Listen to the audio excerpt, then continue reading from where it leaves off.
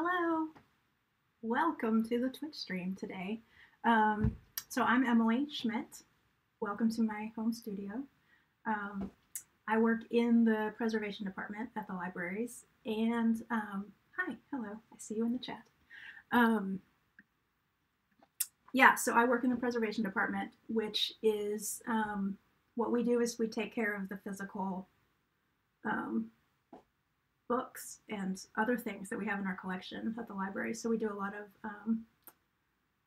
bookbinding, rebinding, repair of books there. And I also have an Etsy shop. So luckily I'm set up at home to do bookbinding, which is great during a pandemic when you have to work at home. And that's what I'm doing now. So today we are gonna make, let me switch you down here so you can see what we're gonna make. Today we are gonna make a photo album. So this is a pretty simple, the binding of this is pretty simple. So you can see, this is the photo album that we're gonna make. Hey, there's Hunt in the snow. And there's Stevie Chill in the snow. So this is something that I make for my Etsy shop. It's also in Hunt. I was pretty obsessed with Hunt when it opened, so I took a lot of pictures of it. So what we're gonna do is, this is actually fabric that that I have backed with tissue to turn it into book cloth. So some traditional book cloths that you could use to have some here to cover books with. They are sort of sealed. The weave, let's get that to focus. The weave of that cloth is sort of sealed, so when you put glue on it, it doesn't ooze through. But those traditional book cloths come in a lot of solid colors that are kind of boring. And hi everybody in the chat, I see you all welcoming each other. And oh yes, wanting snow. I wish it could. If we're gonna have it be this cold and rainy, can we at least have the snow to go with it? Right, so back to this, boring solid colors. So I wanted to make prettier things, but if you just take regular fabric and glue it to a board, that glue is gonna come through the weave of that fabric. So what we're gonna do is, first, here's an example. Here's some fabric, but I've backed it. I don't know if you can tell. It's got tissue on the back and it's just an iron-on product. We're gonna go through all of that today. We'll make our own book cloth, and then we will cover the boards, and then we will sew in the pages. So the pages are just, let's see, drawing paper, and then I use a photo corner, if I can get that to focus, just some self-adhesive photo corners to stick those on.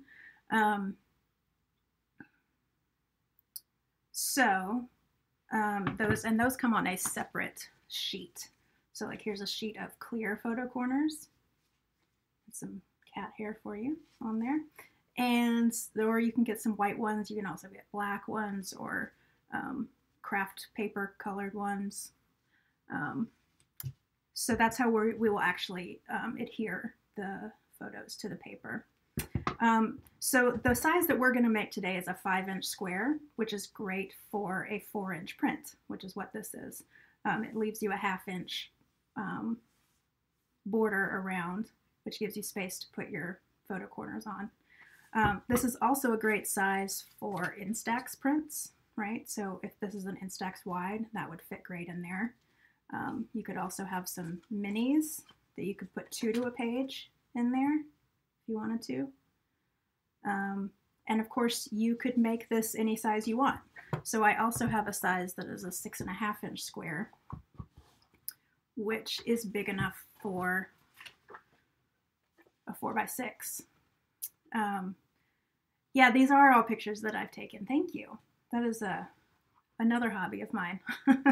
Oh, these ones are now, I did not take these. My friend and coworker Jamie Bradway took these, but all of the rest of them I took. So this, as I was saying, could do 4x6 in either direction. And of course, it doesn't have to be a square. If you wanted to make it, you know, long and skinny and have multiple pictures per page, you could do that. Or you could, you know, if you wanted it to be like just, you could put 5 of these to a page or something, but you would just need to think about how much space you need around each picture and then plan from there. I would say that it would be good to have at least a 1/2 inch or a 1/4 inch. Hey, Jamie, you are famous. Those are your pictures. Around the edge, like this has that 1/2 inch. I would think you would need at least that. Yeah.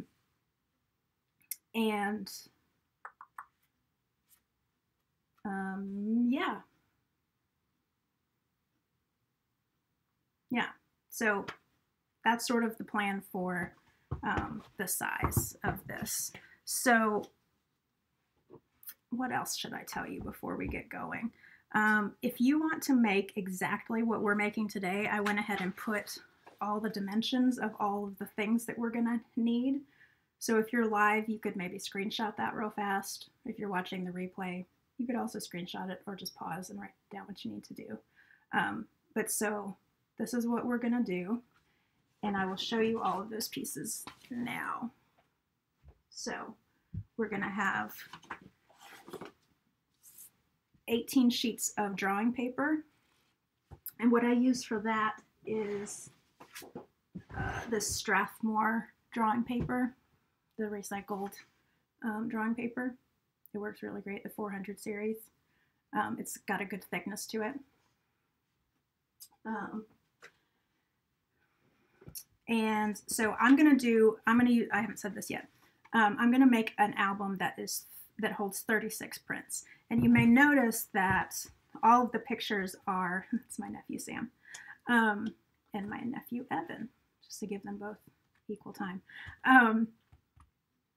The pictures are only on one side of the page, and that's because I don't have any interleaving or plastic sleeve going around the photos. So if I were to put them on both sides of this page, over time, those emulsion layers could end up sticking to each other. So for what we're doing today, I'm just gonna put pictures on one side of the page.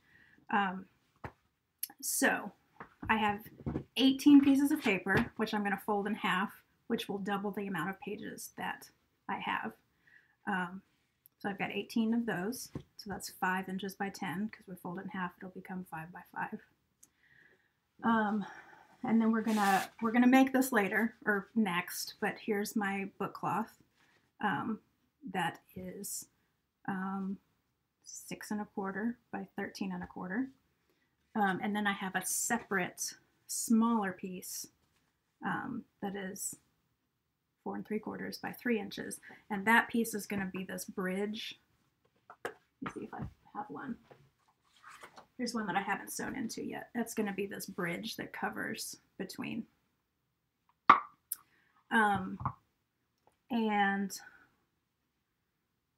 Good question. Acid-free stuff. I am using all acid-free things. So this is just cotton fabric, and then I'm backing it with an acid-free tissue paper. So most of the tissue paper that you use to wrap presents is not acid-free. But if you don't need this to last for centuries, maybe you don't care about that. If you just want to try your hand at it, grab what you have lying around. If you want acid-free, you can find that on Amazon if you just search it, or the Container Store actually has acid-free tissue, which they use to house clothing that you want to keep, like a wedding dress or something in a box. So they have an acid-free tissue there.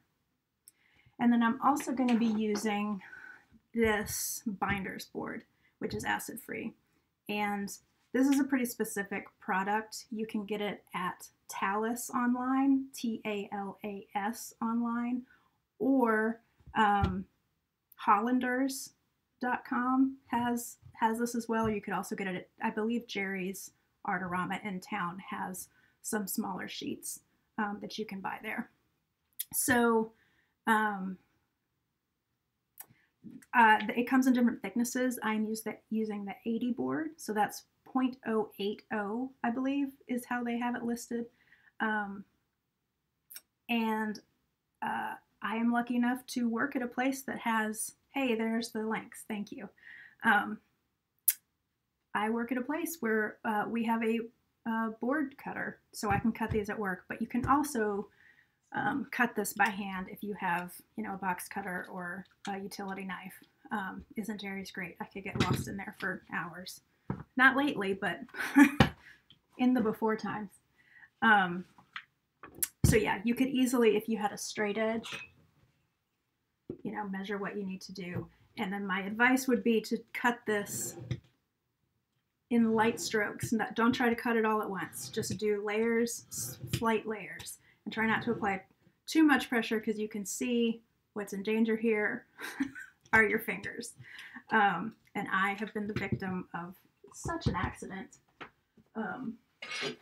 which is why I now have a safety ruler that will hide your precious fingers behind there to cut. So, oh, I actually did start cutting that. I didn't need to. Okay, so that's our binders board. We have 3 pieces for that. Let me get this showing again. So this is 5 1/8 square, which is just a little bit bigger than the paper that we're using. So we're going to have a little bit of an edge around there. You can see that here. So many cool tools, I know. It's endless, right? When you start doing stuff, you need all the stuff. Okay, and then I've got some, this is just some cardstock, which I use Neenah, N-E-E-N-A, but it can really just be any kind of thicker paper that you have. And I've cut that to 5 by 5 as well. So those are all of the things that we're gonna need. I just wanted to show you that ahead of time before we start making. Let me do one more explanation before we start making, and that is thinking about how big this spine piece needs to be. Again, if you just want to do what I'm doing, 3.6 centimeters. Sorry to mix inches and centimeters, but it really just made more sense to measure this in centimeters. So what I have found is, you may notice that this is in a wedge shape. It's the same concept as a 3D binder. 3D binder? 3-ring binder. So it's in a wedge shape so that when you start adding the thickness of the photos that you put in there, it's going to have enough space to hold them. So you can see this one that is full. It has enough space for those photos. So you have to take into account the thickness of the paper and the thickness of the photos. And what I have found is that let me think. What am I trying to say? So for ours, we're going to do 6 sections. So we're going to split those 18 sheets of paper into 6 sections. So there's going to be 3 sheets per section, which means that there will be 6 photos per section. And what I found is that for that, that thickness is about 0.6 centimeters, if I can get that to focus. So we're going to split that spine piece evenly to hold these sections. And we'll get to this a little bit later when we actually punch them, but I just wanted to tell you how I calculated the thickness of this spine piece. So that's why it is 3.6. So I have 6 sections times 0.6 each, 3.6. Okay, so that's all the boring explanation part. Let's make something. We're going to start by making the book cloth. So let me clear out my space here a little bit.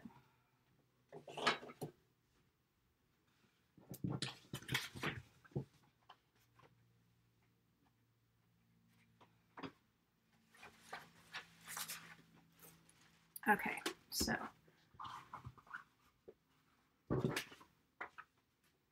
I've got my fabric that I'm going to use. And I'm gonna bring up an ironing board here. Oh, math. Yeah, I sort of hated to mention it, but it does, you do need a little bit of precision to make this work. So, you know, they told you you'd use it one day. Today we're using the math.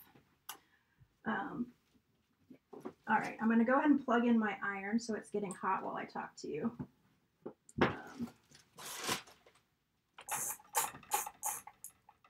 Okay, so I've got an ironing board here that I made myself. And I made it the size of a fat quarter. If you don't know what a fat quarter is, this is a fat quarter. Oops. So it's the same amount of fabric that's in a quarter yard of fabric. But if you were to cut a quarter yard of fabric, it would be 9 inches by 44 inches. And that's not really a usable piece of fabric. So what they did is they just cut that long piece in half and put it on top of each other. So now we have 22 inches by 18 inches. So you have a much more usable piece of fabric. This fabric is actually a fabric that I designed and had printed at Spoonflower because I keep imagining that one day I will have my own designed fabric to use for these. I actually forgot about this fabric, and I was quite pleased with it when I pulled it out of the drawer. But this is what we're going to use today. So I've got my fabric, and then I've got a piece of Heat and Bond Light. And what this is, it is an adhesive that we're going to use an iron-on adhesive. You can try to be me if you want to. I don't know if that's really advisable, but thank you. I'm glad that you like the fabric. Let's see. Okay, so Heat and Bond Light. I'm going to show you this box too with all the information. There is a very similar product called interfacing. I think it's Heat and Bond interfacing, and that's not what you want. You want the iron-on adhesive. I use a ton of this, so I order it in 75-yard boxes, but you obviously don't need that much, and you can get this on Amazon or at Walmart, and I think it comes in like 3 or 5 yards, something much more manageable. So I have cut that down to be, I want it to be a little bit less wide and less tall than my fabric. I know you can't see all of it here. And it actually is going to be a little bit less than my print as well. Sorry for the focus issues. It has a little bit of trouble, I think, focusing when there's all white on here. So I'll try to get through this part quickly. But I want you to see that the Heat and Bond does not extend over the fabric onto your ironing board, because when you iron this stuff and it's touching your ironing board, it will stick to that, and it will make a mess that will make you unhappy for a long time. So yeah, cut that a little bit smaller. And then I have a piece of that acid-free tissue that I was talking about, and I have that cut to a little bit bigger than my Heat and Bond, which is fine. And so this doesn't have to be as exact, and we're going to cut that down later. Hey, Robin. Thank you. Okay, so I'm going to do this first layer first. The Heat and Bond layer first. So I've got my iron, and I've got it in position where I want it, and I'm just going to start ironing it to attach. And I have my iron on high. I have it all the way turned up to the linen cotton setting. It's been a long time since I've looked at the Heat and Bond instructions, but from what I remember, they do not advise you to do that, but this is what works for me, so I guess I'm just a rebel and I do what works.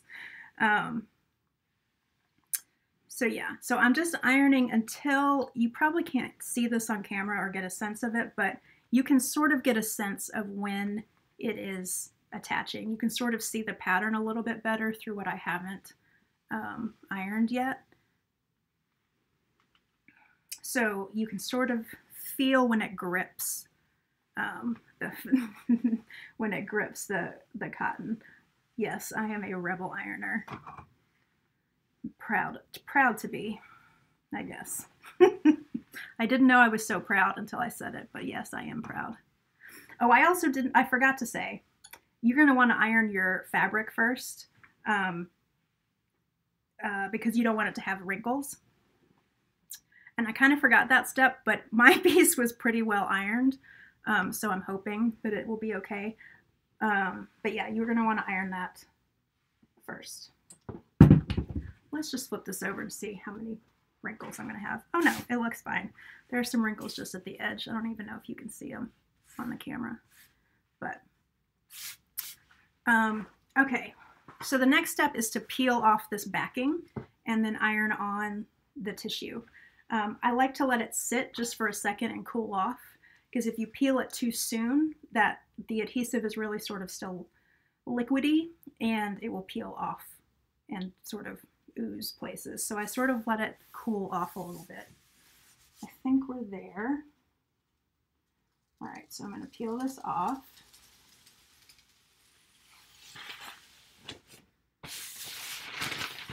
You can sort of see it's shiny and where the light's hitting it. So, oh, thank you, Jamie. I did not use steam for this. I would have if I had ironed my fabric, and should have used steam to iron the fabric to get out these wrinkles. But for this product, steam will be a no-go. I don't exactly know what it'll do, but it will ruin it somehow. I think I've accidentally left the steam on when I've gotten to this part, and it becomes a disaster. So yeah, no steam. Thank you for asking that.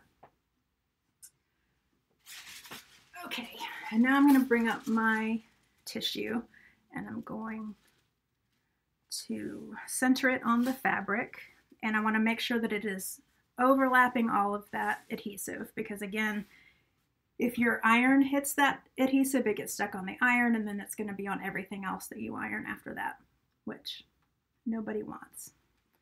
All right, so you can sort of see it attaching almost immediately. I meant to say this earlier when I was describing book cloth. Traditionally, book cloth is made basically with the same concept, but it's used with a wheat starch paste that you make first and glue up, like it's wet, and you glue up the fabric, and then you put like a Japanese tissue on the back of it, which is a great process, works fine, but I have to make yards and yards and yards of this, and I figure in this modern time, why not use the modern, what we have at our disposal in modern times. I think the old-timey bookbinders, if they had this, they would be using it too. Oh, and I forgot to say that the heat and bond is also acid-free. So everything that I am using today is archival.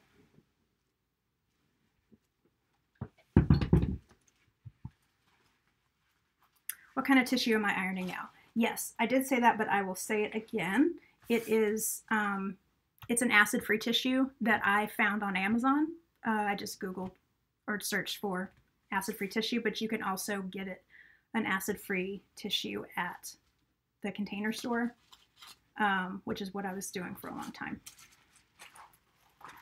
So what I'm noticing is something that doesn't happen all that often, to be honest, but it is sort of puckering on me.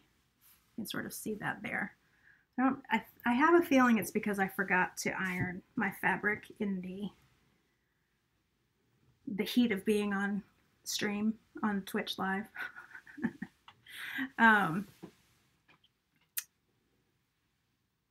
So I'm just gonna try to get some of those out just by ironing some more. But yeah, I usually don't have this trouble when I'm doing my big pieces, because I've usually ironed it pretty well. I'm going to go with that, and it will be what it will be. So there, now we have a piece of fabric that is backed with tissue. You can see that it is, you know, well attached there. And now when we put glue on this, it won't come through the fabric. So I'm gonna move on from here and use this to cover some boards. So let me move this out of the way and turn off my iron.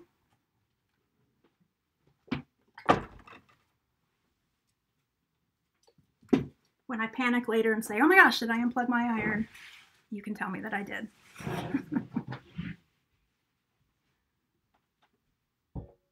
Okay, so now I've got my book cloth and I'm going to trim it now.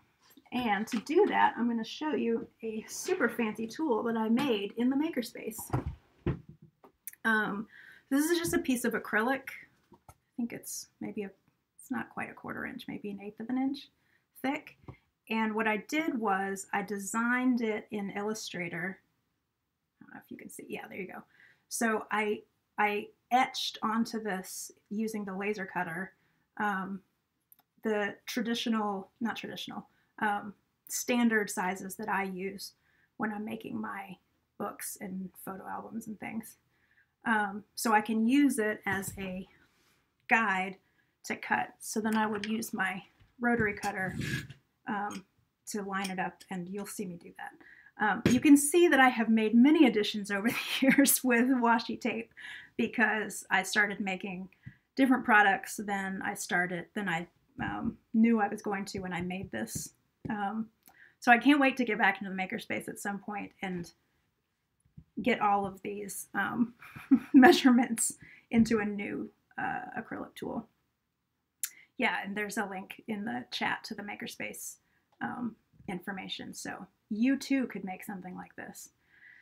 All right, so here's what I'm going to show you. What am I going to show you? I'm going to show you how to cut this down. Again, we are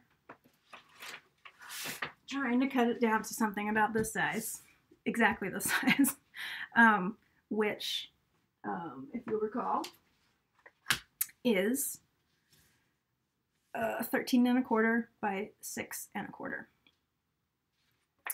But I have all of that information in this tool. So the first thing I'm going to do is trim up my fabric. So I'm just going to trim off the edge here and try and keep it very straight, because you can see my pattern is pretty geometric. So I'm going to want to make sure that it stays straight, lest I have wonky lines in my final product. So I'm just going to trim that off. So I have a clean edge on that side, and then I'm going to need a clean edge on this side. So I'm going to want to trim it up to where the bonding happened. So let me get that nice and squared up on the edge.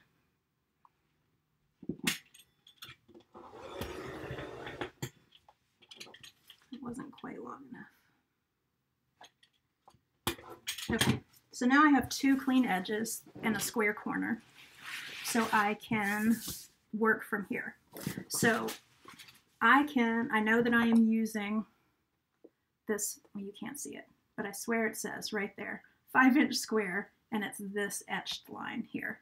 So I'm going to line up that edge along my bottom here. And obviously, if you wanted your pattern, if your pattern was going in a different direction and you wanted it to be oriented this way, you just need to think about that. But I think I want mine going this way for this pattern.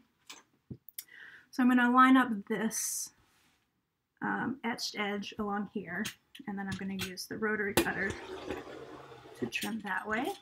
And I have all of this left for future projects.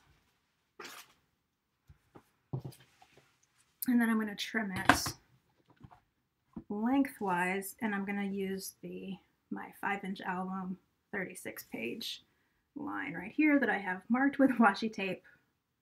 Listen, it works. You use what you gotta use. But if you're just measuring this, again, this is 13 by 1/4. Okay, so now I have my cut piece of fabric. And then, if you recall, we need that bridge piece, that middle piece. So I need to measure this here. Again, I have a line on my cutter that I'm going to use. Let's see. I want it to be. So I said it needs to be about 3 inches. It can be, this does not have to be exact. I would say at least 3 inches to cover that 3.6 centimeter spine piece that we have plus extra. I'm going to give myself a little bit extra. This is a little bit more than 3 inches. And then I'm going to trim it down to 4.75, which again, I happen to have a line on my cutter for that. So now I have my bridge piece and my full piece. And now I'm going to need to get my boards together. So let me grab those. I wonder where I put them. Here they are. Okay. When in doubt, make a jig. Amen and amen. I love a jig. So here's another place where I've made a jig. I've added these lines along the edge here. And I use that to, I want to jog up my 5 1/8 inch square boards along there.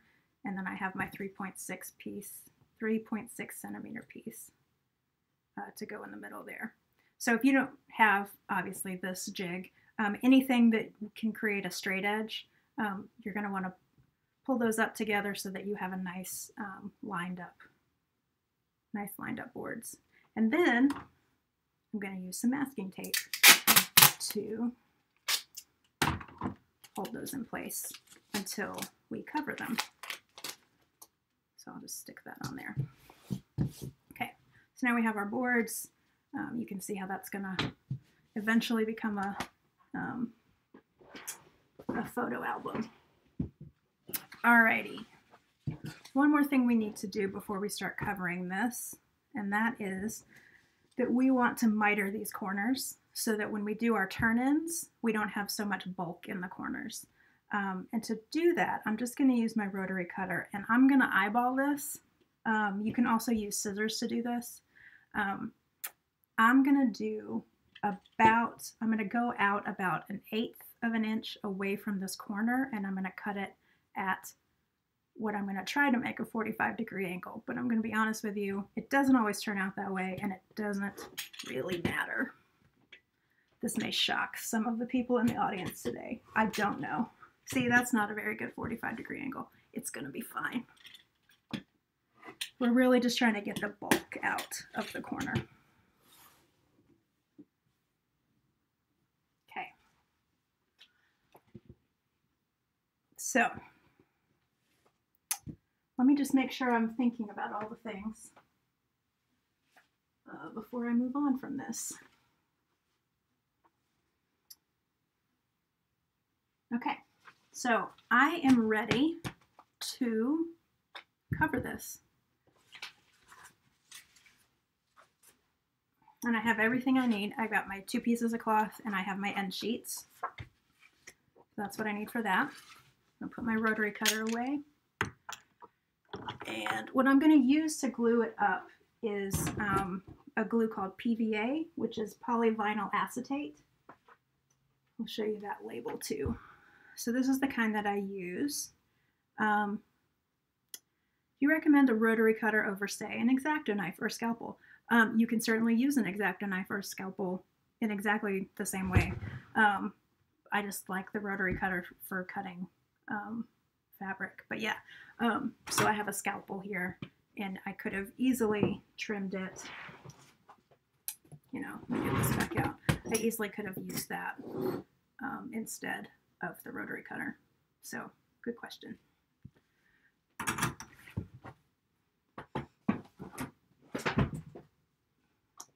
Okay, so back to the PVA.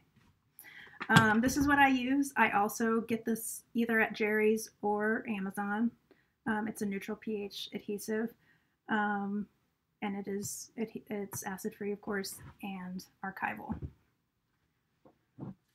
So I've got that in the very fancy Rubbermaid container, and I just want to show you this. I've got it sort of leaning up at an angle against something so that I have something to roll into that's not that's dry up here, and I can sort of roll instead of just having it all thick at the bottom. And I'm using a foam roller, which has seen better days, but listen, if it's still working, I'm still using it. So that's what's gonna, and then I just let it hang over the edge when I'm not using it, like that. So I'm gonna bring in some scrap paper into the frame.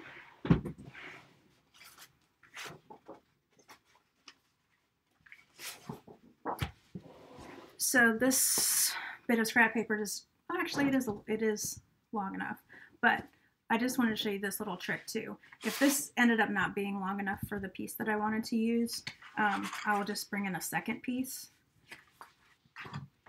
and I'll just quickly get a little glue on my brush and just glue those together. Oh, I also got glue on the paper, which is not what you want at all. Gonna let that dry a little bit so it doesn't get on my fabric. But anyway, that's how you can sort of extend your scrap paper if you need to. So now they won't be, as you work on this, they won't be like moving in different directions and creating problems. All right, that's dry enough. Okay, so what I'm gonna do is glue up this whole piece of fabric, and then I'm gonna come over here. Glue sure does have a way of going everywhere. I have experienced it endlessly. And then, so this is going to be glued up. I'm going to show it to you dry first, because once there's glue on this, I'm going to be moving a little bit quickly. So I've glued that up, I've moved it over here, and then I'm going to plop this on there. And I'm going to plop it straight. You're going to have a little bit of opportunity to wiggle this and make sure that you've got it lined up. Again, I have a pattern where that matters. Maybe you have sort of a scattershot pattern where it doesn't matter so much. But you do want to get it relatively, if not perfectly, square on there. And then I will go to work doing the turn-ins for these around the edges. So I'm doing this because I've done this a lot, but I'm going to work really fast. This glue is going to start drying as you go. You can always re-wet it. If you get to this point and the glue has dried on you, you can put another layer of glue on it. Or you could do this where you glue up the board, like one board at a time. But see, the way that I've got it taped like this, I really like to do it in one go, because all of this is measured and straight already.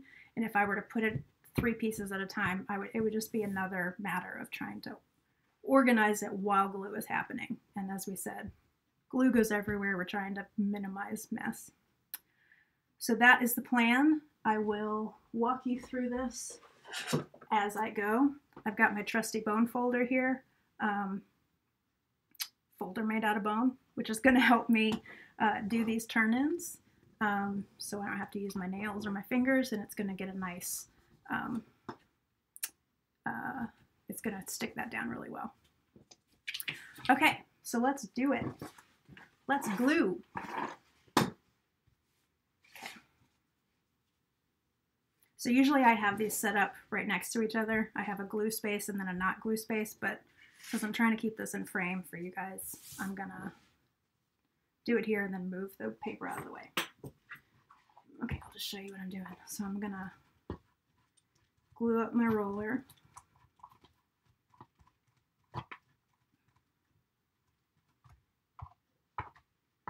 Okay, it's pretty glued up. Put that out of the way. And I'm just gonna get glue all over this thing.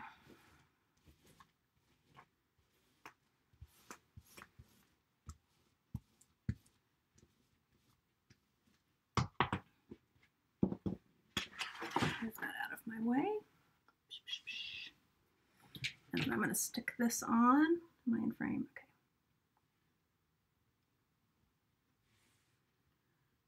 Okay. And sorry for my head getting in the way there. I'm just trying to make sure that I am straight. I'm just going to give everything a firm little push.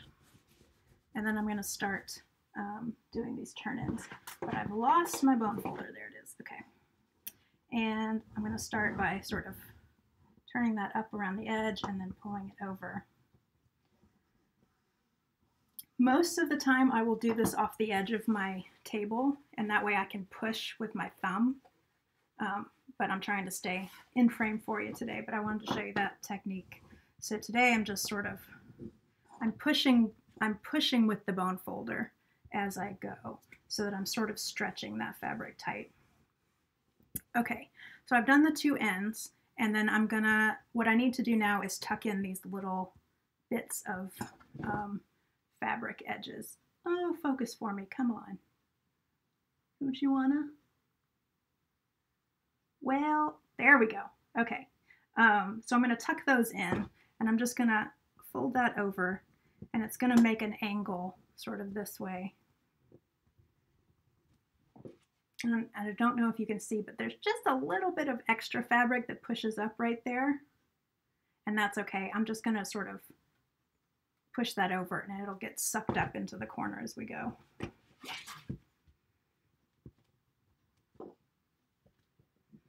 Okay, so now I'm just gonna add a little bit of glue to those folded sections that I just did.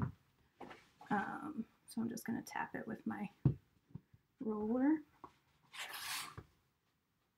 So like I said, at this point, your turn-ins here might be getting a little bit dry, so you can just add a little bit more glue to that if you've taken the time to do that.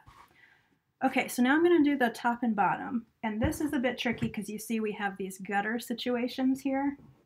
So what I'm going to do is I'm going to start at the corners, and I'm sort of pushing extra fabric towards the middle. So you can sort of see I've got a little extra bulge right here. And then I'm going to pinch it right here in the middle, and then we've got the little extra bumps that can suck up into that gutter right there. So I'm just going to really work that in.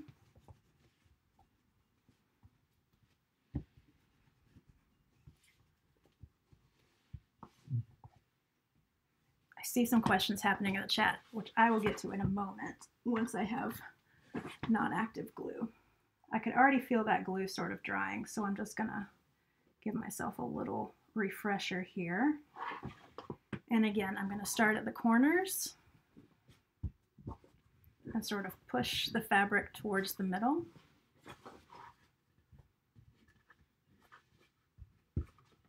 And again, I'm usually doing this off the edge of my desk where I've got air underneath me that gives me a little bit more leverage, but for you guys, I'll do it in the middle of my table. All right, so then I'm just gonna push that extra bit of fabric up into the gutter like that, and make sure that everything gets nice and pressed down. Okay, let's see.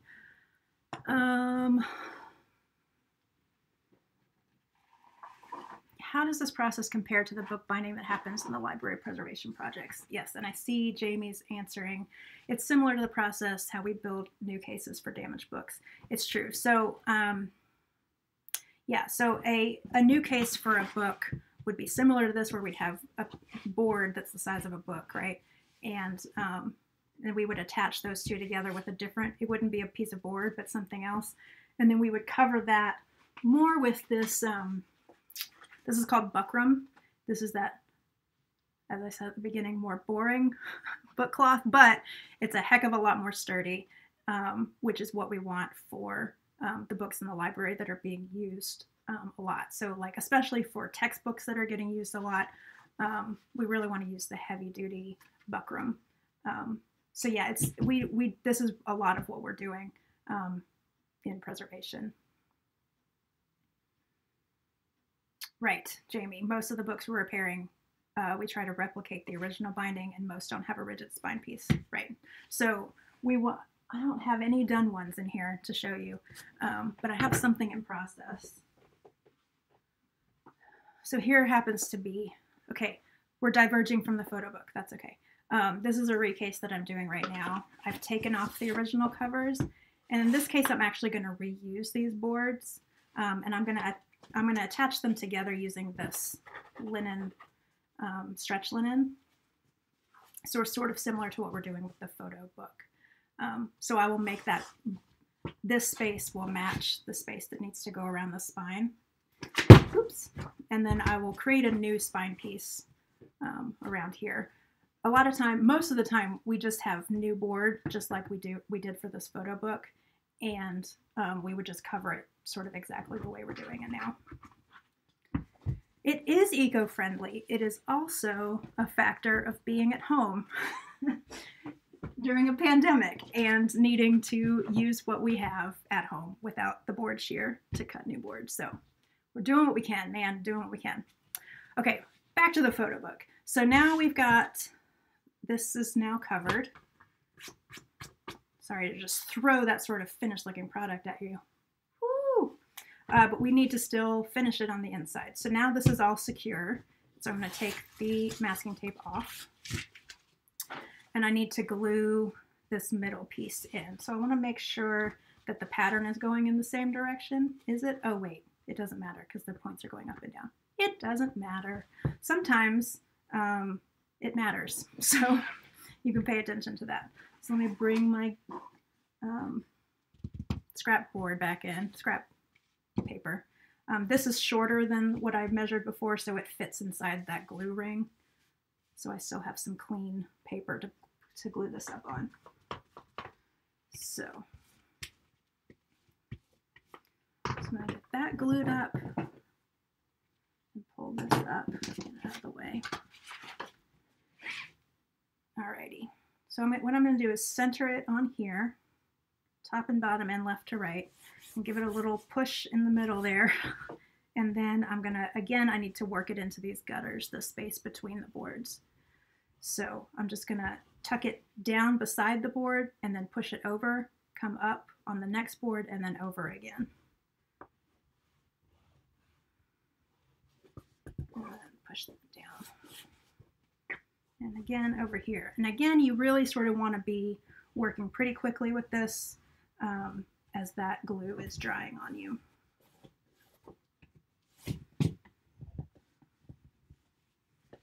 Okay, so now we have our bridge piece done. The last bit is end sheets. Excellent. Jamie is fielding bookbinding questions in the chat, which is excellent because my brain is doing something different right now. So let's see. All right, so I've just folded that over so I still have some clean areas where there's not glue to glue this up. Okay, so let me glue this up. And one thing I haven't mentioned up to this point and probably should have is grain direction, both for the board and for the paper that I'm using. So everything has a grain. I shouldn't talk while I'm working. I think it's fine. So you can see that when I glued that up, it wants to turn in a specific direction. That means that the grain is going this way. It means that there's less resistance to it. And that just has to do with the way that the paper was made originally and the way that the grains, literally the fibers of that paper are oriented. So we always want the grain of the board or the paper to be going top to bottom of a book. That was not the most opportune time to talk about grain while I have wet things happening. Let me grab this and stick it down before I stop, before it dries on me. All right, so I got that stuck down and I'm going to use my bone folder. You can sort of see where those turn-ins are, and I'm going to use the angle of this bone folder to sort of work those really well. And then I'm going to do the flat part around the edges and in the middle.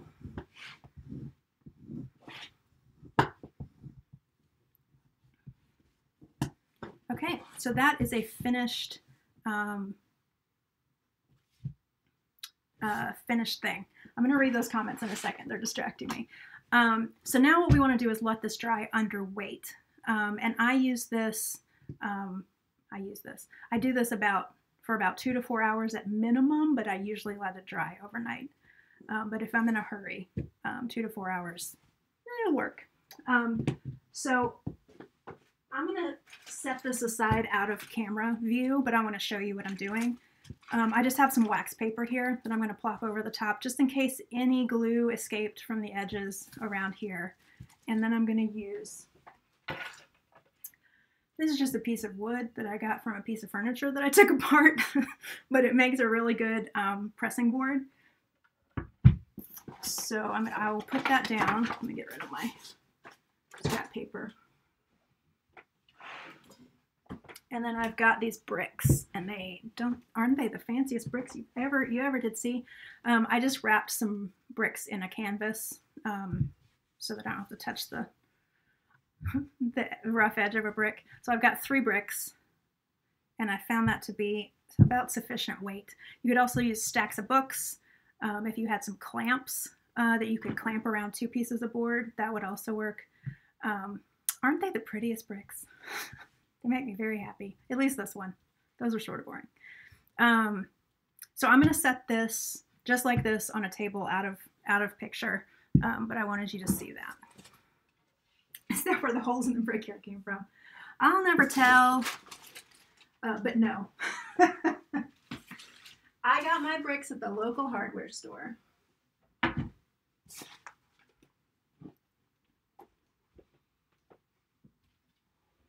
Okay, we did it. We made why is this in my hand?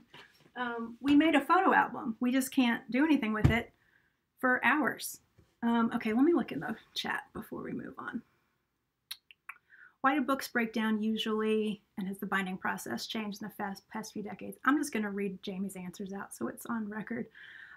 Significantly, especially with adhesive bound books, paper quality right now is great in new books. That's true. The binding's not so much. That's true. Yeah, so in this book that I was showing you before, this is a sewn book. So they are folded sections, just like we're folding sections for this binding. It has a more elaborate sewing structure than what we're doing today. But this is a much better structure for books to be sewn together like this.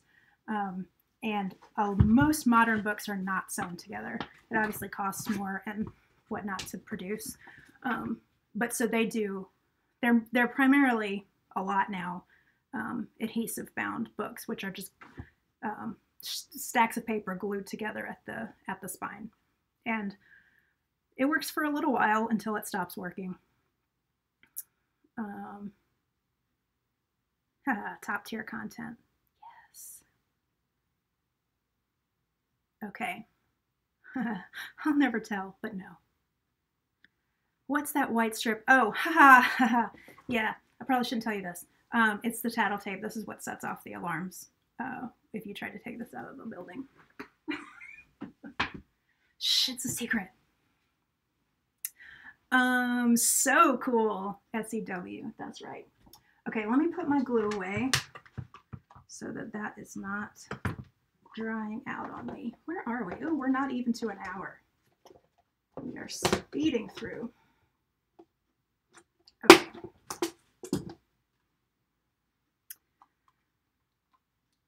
Okay. There's nothing to see here. All right. So while that photo album is in the oven, so to speak, I will pull out one of these that is already done. And we are going to roll right into sewing this up. Let me bring back in my paper. Here's my paper and this. All right, so let me fold my paper first. So what I'm going to do is I'm going to have 6 sections of 3 pages each. So let me just split those into their little units here. All right, now I'm going to fold these in half.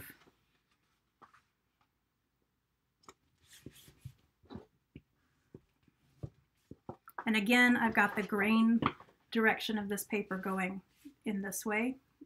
You want it parallel to the spine of the book. So when we fold that in half, you can see that the folded edge is where the spine will be, so we want the grain going this way. Although, if I'm being honest with you, this binding, it doesn't matter so much. And sometimes I fold them cross-grained. Don't tell anyone.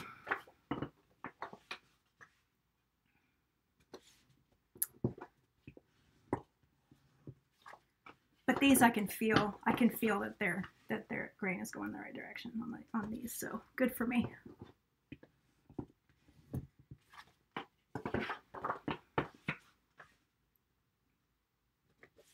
Oh, let me tell you about that with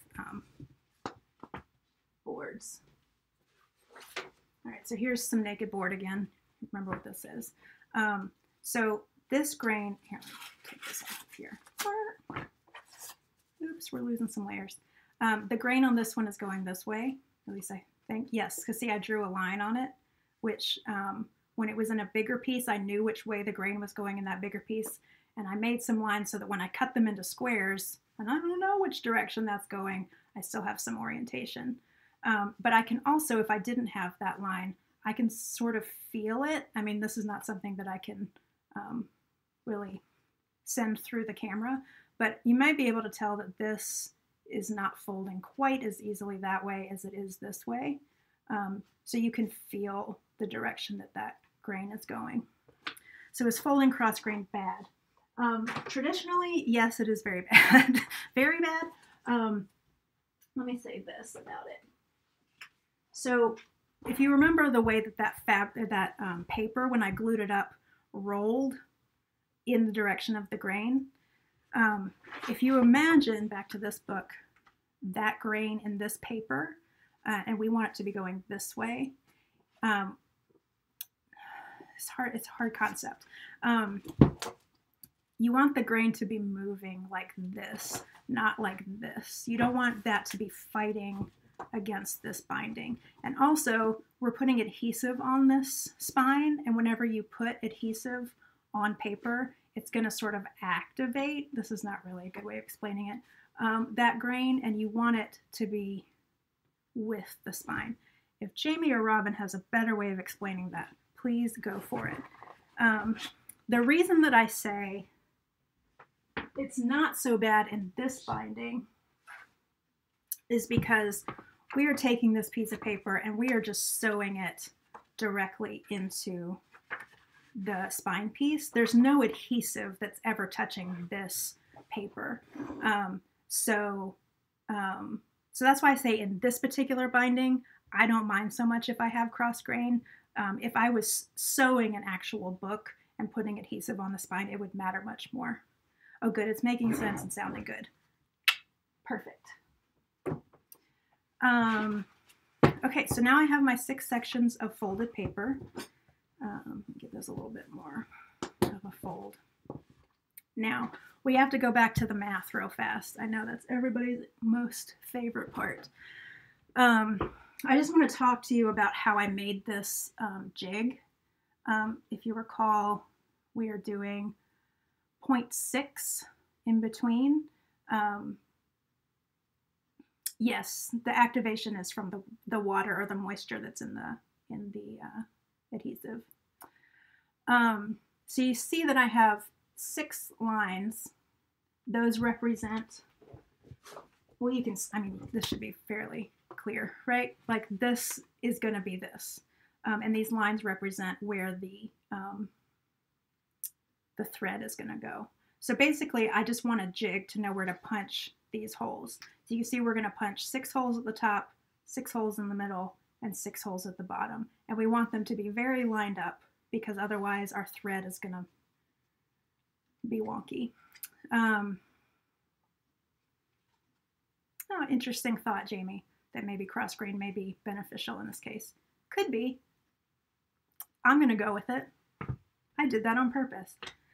But you see that on the edges, I have half of, oh, come on with the focus.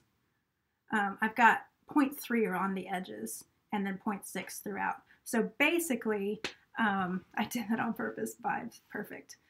You can see that, this is hard to explain too, but half of this section is on the outside of the line right here, and half of it is on the inside. So I'm only counting 0.3, half of my thickness on the outside, and then there's 2 halves. They belong to separate sections, but there's 2 halves in between here. So I'm doing 6 in between here and 0.3 on the edges. Yeah, some archivist. I won't be here in 100 years, so not my problem. I will say I care much more about the stuff in my actual job than I do when I'm doing this. I care about it when it matters, and if it doesn't, of course, you can see what's happening now. So I basically just took my ruler and, you know, measured those at the points that I'm talking about. Yeah, thanks, Jamie. This is why you shouldn't let me talk live. I measured those points in 2 places and then drew connecting lines. And then these are where we're actually punching. And I did that 1/2 inch in, 1/2 inch in from both ends, and then directly in the center. I've also created a punching jig that we're going to punch the holes in this paper with. And these holes should be exactly where these are. You'll notice that the spine jig is taller than the paper jig. That's of course because we cut the boards 1/8 of an inch taller than the paper inside. So, yeah. So if that makes any sense. So this is sort of a critical step. If you don't get these straight and in the same place, you're going to have trouble when you start sewing those in together. So the first thing I'm going to do is punch my paper. For that, I'm going to need an awl. And if you know where I put that, please let me know. I found it. I found my awl. So this is an awl. Basically, it's a pointy thing with a handle. And it's great. It's a great tool. I love my awl. I'm going to put just another piece of binder's board down beneath me because I'm going to be punching and I would rather not end up with holes in my cutting mat. So what I'm going to do is take each one, line it up exactly, take my awl, and punch where those lines are.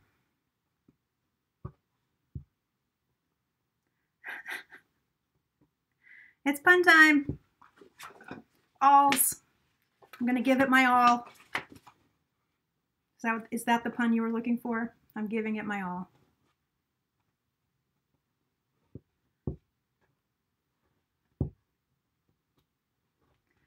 There, I said it. All right, so again, you really want this to be lined up for each one because you want, in the end, you want a stack of books that have, or books, a stack of paper that have their holes in the same place.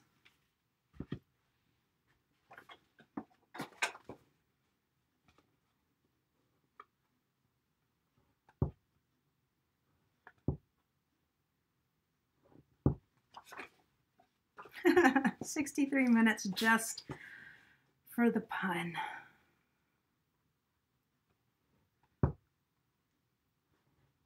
It actually took me a minute to remember what the pun was, if I'm being honest, because I'm thinking about a lot of things at the moment. And I was like, something, the word all was in there. I'll find it. No, don't leave. Don't you want to see it finished? Okay, so look, beautifully punched holes in my paper. Yay! Now we need holes to sew these into. So to do that, I'm going to use my template that I made and attach it to my board here. So I'm going to attach it on the outside. We've seen it all! There it is. I knew there were more. And so I've got, what I'm doing is I'm trying to center it on the spine piece, and then I'm going to, top to bottom, and then I'm going to clamp that in place. And then I have just a minute, and I don't know if you can tell that these outside boards are sort of squeezing out. So I'm trying to push those in so that I can see just the thickness of the board here that's in the middle of the photo album. So I can be sure I'm getting it nice and centered.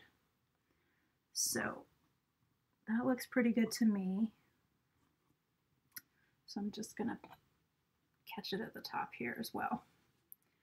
And I'm doing it on the outside because I'm about to punch through this board, and it's gonna create sort of a, it's gonna push through some of that board, and it's gonna create a little bit of a mound on the other side, and I would prefer that to be on the inside versus the outside. Okay, now I'm gonna need something to push into because I could just sort of pinprick these into the board, but I need to get sort of down, whoa, I need to get down into the meat of this all a little bit so that these holes are a little bit bigger in the board. So for that purpose, I use cardboard because it gives you some air underneath you to punch into. You can see I've used this a lot. This one I've used quite a lot. Can you imagine how many holes I have punched in my life? Or are we just making puns now? Is that what's happening? Okay, well, I'm going to keep making this photo book. So I'm going to put my cardboard on top of my binder's board again because I'm still protecting my cutting mat. So, because I'm sure that I have got that clamped. You may not be able to see this super well because my hand's going to be over the top. But basically I've got the awl in the palm of my hand.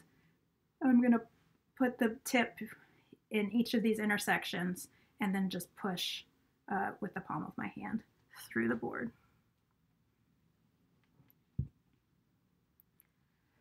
And I'm going to do that 18 times because if you can do 6 times 3, you know that's 18.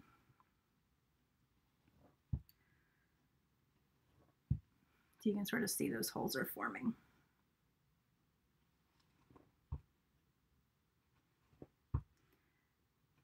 And another thing I want to say is that I want this to be going straight down vertically. I don't want it to sort of be coming in at an angle.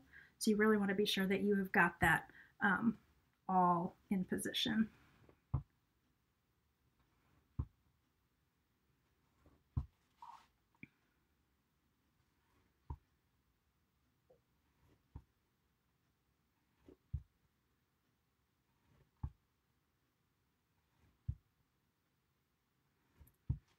Had to concentrate on that, so I got quiet.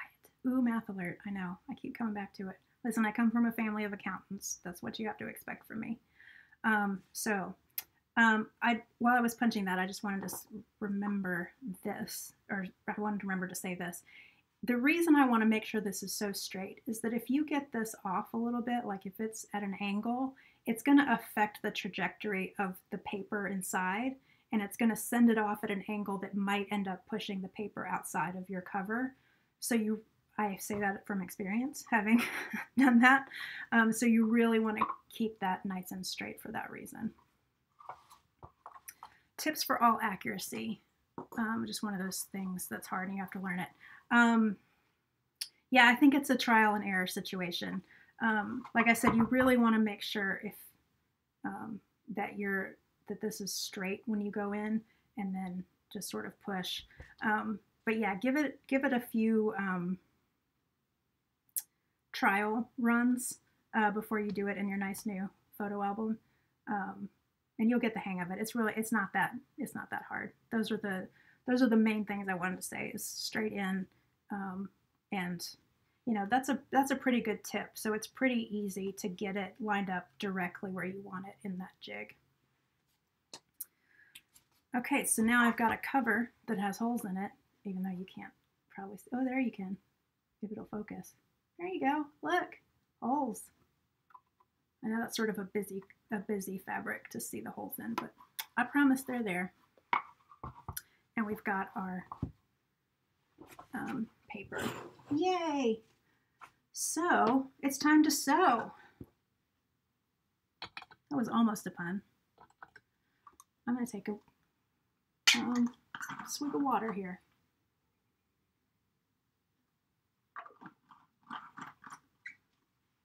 Okay, so as far as the thread goes, I am using a linen thread, which I also get at Tallis or Hollander's.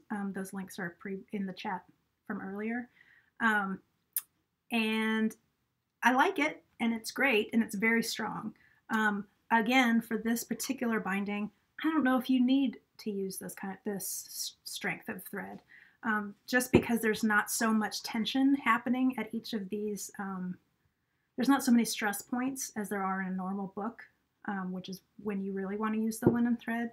So I would say if you use the thick embroidery floss for this, I think you're going to be okay. But I did want to tell you what the real deal bookbinder thread is, and that's 100% linen thread.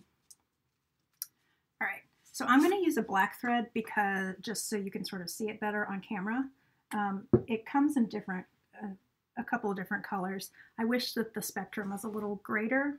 I have also in the past taken a white thread and tried to dye it with RIT dye, and that worked okay. I don't know if it was worth it in the end. So now I basically now just pick patterns that go with the thread that's available, so I don't have to do that part. Okay, let me get my... So this is a bag weight. It is just a sewn bit of fabric with lead shot in it. And I have a needle. I should probably have some details for you about this needle, but I do not. It's a thicker needle than, you know, a traditional sewing needle, but it's not quite as big as a yarn needle. Probably if you go to Tallis or Hollanders, they will be able to tell you, based on their products, what is a good sewing needle. I'm very sorry that I don't have specifics on that one. Yeah. Okay, what else am I going to need? I'm going to need some scissors. And here comes some more bricks. So usually I, again, do this off the edge of my table so that I can be sewing sort of into air. Are they sharp or blunt? Robin says they're, yeah, blunt-ish. I mean, it'll still draw blood, I'll be honest with you, but it's probably not as sharp as some other needles need to be. It's really not focusing that well.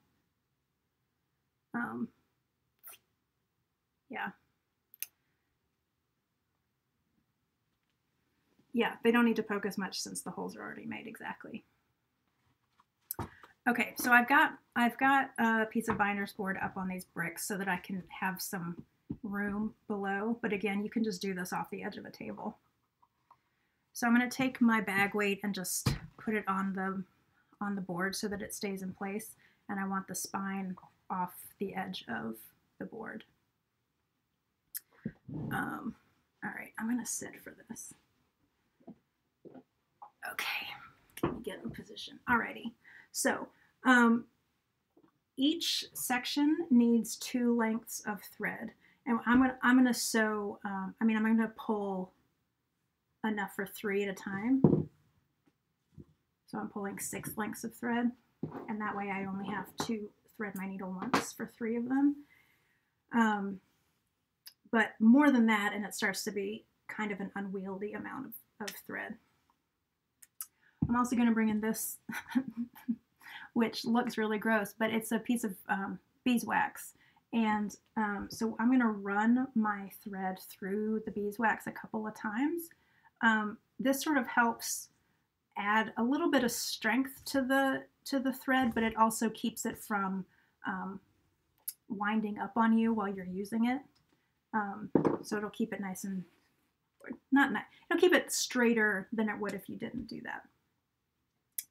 All right, so I'm going to thread my needle. Here's hoping that goes well. It did. And I'm just going to pull a good amount through. I've got more, probably about, I pulled through about half the length and left the rest. Okay, so I've got my paper here. One thing that I mentioned, this is not necessary, but I think it's a good practice, is to, like these, I know for sure that these pages fit together this way. And they technically should, if I were to flip this, fit this way. But just in case there's any variance in the jig that I made, I want to make sure that I keep these in the same order going in here as they are here. So either you want to take straight from the top and put it in like this, or you want to take from the top and flip every single one. My preference is to take it and flip it. So you'll be seeing me do that. So I will flip every single one of those. Okay, so I like to just, not in the book, go ahead and insert the needle into that middle hole. And then we're going to go into the bottommost middle hole in the spine. And I'm going to push that through. And I'm going to leave myself a tail, I don't know, 1.5 inches, 2 inches. And I'm going to come over to the bottommost, or yeah, the bottommost rightmost hole in the spine. And come through. I've come through, and then I'm going to find the hole that I've punched in the paper and come in from the outside of the fold. See that coming in there. Then I'm going to jump all the way up to the top and come through in the bottommost leftmost hole and come through there. And that's been pretty easy. And it still is, but here's the tricky bit. We're going to go back into the same hole that we started from, and you just want to be sure that you don't accidentally split the thread that's currently there. You don't want your needle to go into the thread. So you want to make sure that it's sort of just beside the original thread. So I'm going to come through the board, and it doesn't matter if this is tight yet. Sorry about the focusing issues. It doesn't matter if this is tight yet, so I'm going to come through the board till I see my needle and then go into the paper. Now, what I want to say about this is you've got your tail. It's on this bottom. It's below the thread that's in the middle. And I'm going to send my needle now onto the opposite side of this horizontal line so that my two tails end up on opposite sides of this middle bit. It's hard for me to explain that, but I think that probably made sense. Okay, at this point I want to tighten everything. This one is coming from over here, so I'm going to pull it straight this way. If I were to tighten it this way, you can imagine that you're putting stress on that hole. And in this case, this board would probably hold it, but another good practice is just to pull it in the opposite direction that it's coming from. And the same with this one. This one is going in this way on the outside, so I want to pull it to the left. So I've tightened those up, and now I'm just going to make a double knot in the middle. Oh, I see, Robin. Thank you for giving some good tips in the chat. All right, so then I'm just going to trim both of those to about a, I don't know, 1/4 to a 1/2 inch. And you can see I still have a perfectly threaded needle, so I can do the next one. So again, I'm going to flip mine from the stack and go into the middle hole here, and then go up to the next hole up in the spine, leaving a tail, coming in from the outside, coming in, and then finding my hole here if I can. Jumping up to the top. Isn't it fun? It's so simple, but it has a big impact. And again, I'm going to come into the middle hole, trying not to split my thread. Come into the paper. I want to push this onto the opposite side of the middle thread there. Just stick my little needle in my bag weight. That's a handy place to put it. Again, I'm going to tighten in opposite directions. And then I'm going to tie a double knot in the middle.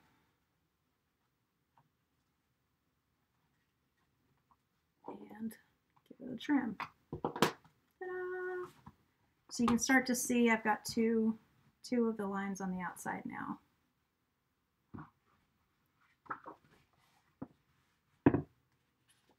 Flipping my paper, needle in the middle hole, and then spine piece.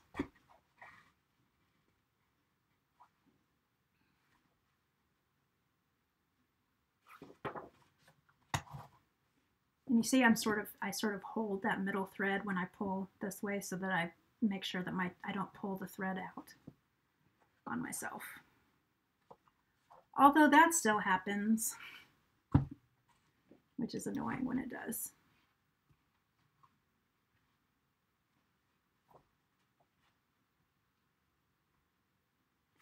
Finding the middle.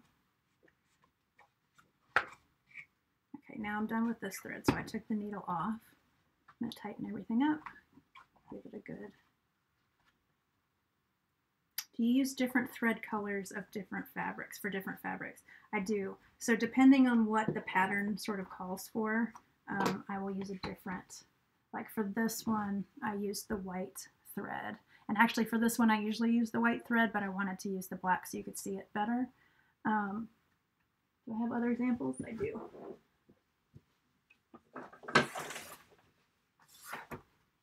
So here's sort of a more green pattern that I use the green thread for. So you can really sort of have fun with that. And you could make it much more contrasty. Like I sort of lean towards more matchy, but if you wanted to do something bold and vibrant, you know, if you wanted to do like a bright blue on this or something, or a red on that green one, that would be fun. All right, I'm going to get a second length of thread, so I need 6 lengths. I'm going to trim that off. And again, I'm going to run it through my the beeswax that I have here. Usually do that twice.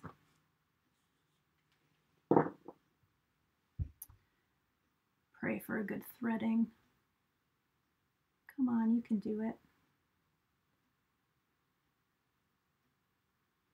All right, I'm going to try the other end. That one sort of went wonky.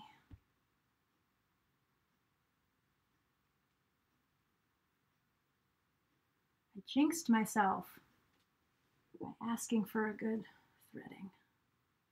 Sometimes I'll just sort of run the end on this beeswax to sort of strengthen the end of the thread.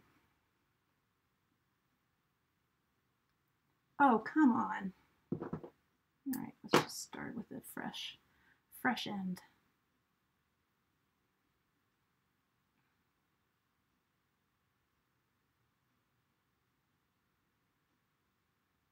We did it, yay.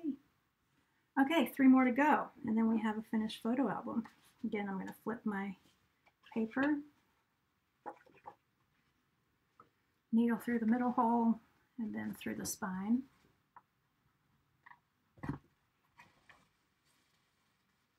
Sometimes you got to give it a little wiggle to get sort of the bulk of that double thread through these holes that you've punched. But again, because we punched into that cardboard and we sunk deeper into the thicker part of the awl, you should have pretty good sized holes in your board. But sometimes if you just sort of move your needle in a circular fashion, you can sort of expand it a little bit.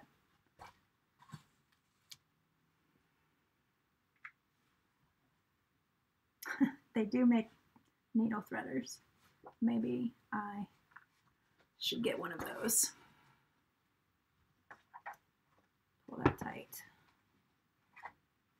Pull that tight. And you really want to make sure this is pulled very tight so that this is right up against the board. If there's any wiggle room, you're going to have some issues.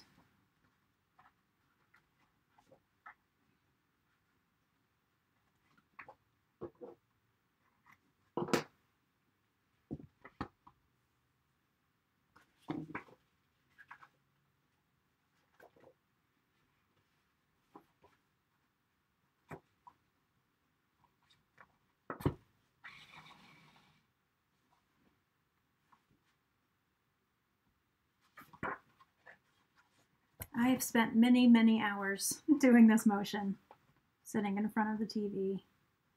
Many Netflix shows watched, and binged, and finished, and started over, while binding books.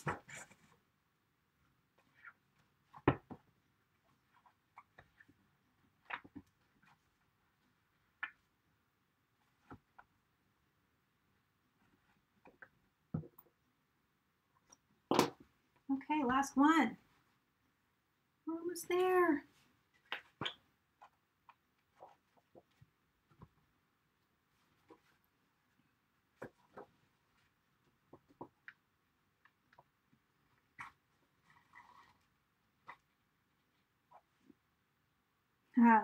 Streaming recommendations. Oh, see, you're going to put me on the spot right after I said I watched so many shows, and now I'm not going to be able to think of any.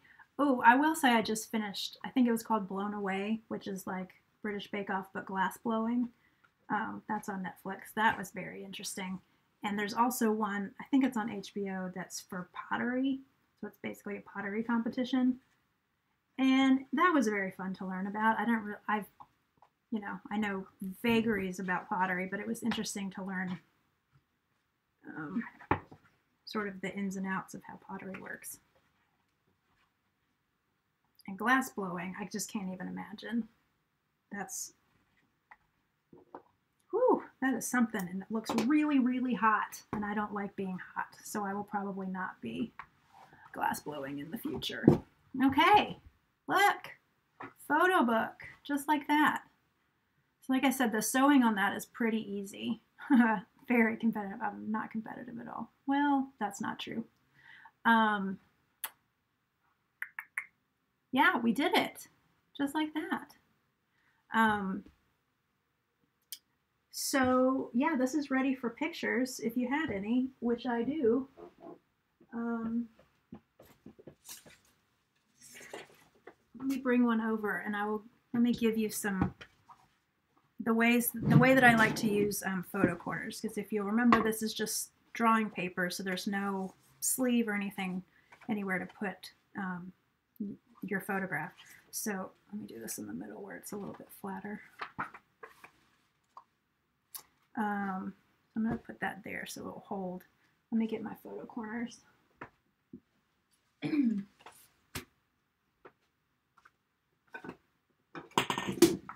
Okay, so the way I like to do this, any more of those good Jamie photos? Here's a good Jamie photo.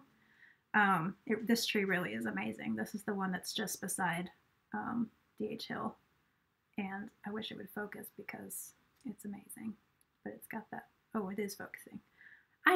Sometimes I just stop and look at that tree, and it is mind-blowing how giant and sturdy it is. Anyway, distracted by the tree. Okay, so what I like to do is put the picture on the page where you want it to be. And I'm going to put a little bit of weight on it. If you had a paperweight or something, that would be good.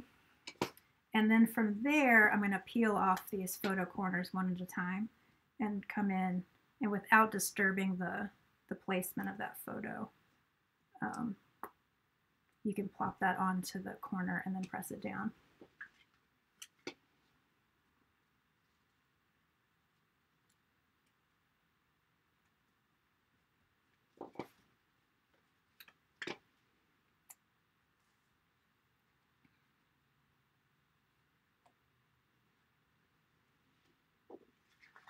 I just find that's a good way to get it exactly where you want it without too much trouble.